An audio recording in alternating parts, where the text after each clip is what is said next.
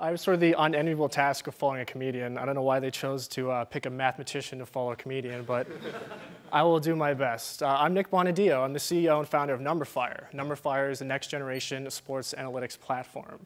I've learned to memorize that because I've given a lot of startup pitches, so I'm just so used to saying that it just flows out of my head. Now, the pitch I'm giving is called Consumer Moneyball.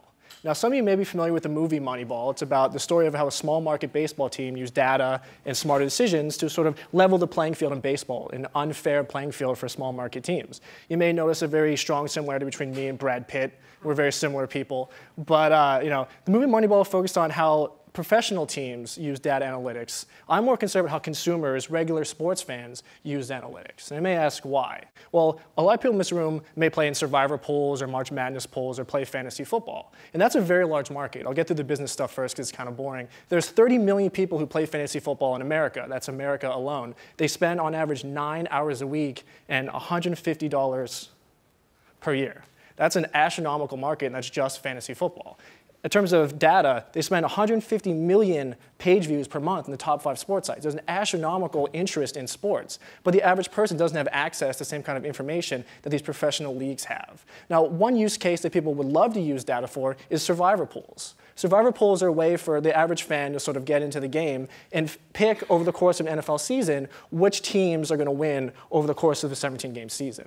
Now, if you wanted to play in a Survivor pool and you wanted to figure out, okay, who do I pick in my pool this week? You might go to ESPN and say, all right, ESPN, tell me who the best teams are.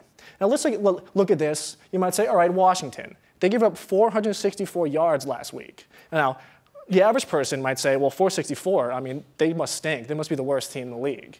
But everyone in this room, you're all data people, you're all math people, you know that 464 is relatively flawed.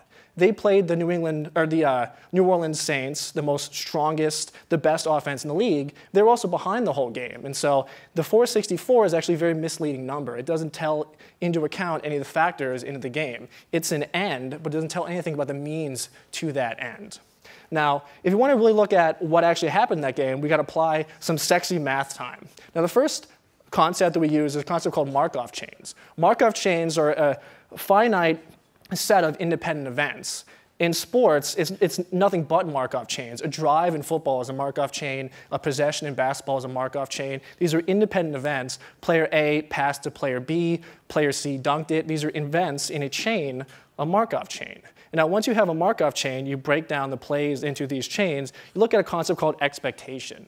Now, if you've got first and goal on the 1-yard line for a football team, your expectation of points may be 5, 5.5, because you're going to score a touchdown most of the time. But if you got sacked and went back to the 10, your expectation probably dropped to like 4. And if you get an understanding of the play-by-play of how different plays in this Markov chain affected the expectation, you've got a much stronger sense of how good a team really is. Makes that 464 seem pretty meaningless. So if you're looking at this, again, going back to our example with the Redskins, you'll see, okay, well, the Redskins, in terms of conventional statistics, are last. And again, 464, they're last. But if you dig into it, you would see that their actual rush efficiency was number 10 in the league. They saved 0.11 points per rushing play against the average team. This means that every time the Saints rushed against the Redskins, they actually lost 0.11 shares of points against an average team in the same situation. Now, their pass defense was a little more in the middle. They actually gave up 0.4 points more than the average team. This kind of conclusively shows that even though the 464 says they were the worst, they actually weren't the worst. They were number 10 and number 17. And so if you really want to know about how the Redskins compare against other teams, we have all these advanced statistics we just calculated through our Markov chains. What we can do is look into history and show me all the teams which have similar metrics to the Washington Redskins. It turns out we've got a very similar match. The 2002 Kansas City Chiefs are a 96.33% similar team to the Washington Redskins. This means in similar situations, the Chiefs performed very, very similarly to how the Redskins performed in week 1. And so if I wanted to know next week, are the Redskins going to beat their arch rival St. Louis Rams, I have this big matrix of all the times a team similar played or teams similar to Washington played a team similar to the Rams, and I can extrapolate all kinds of cool information based on how the similar teams did. And they're weighted based on how accurate a match they are, and it gives me a really strong idea of what's going to happen in the next game.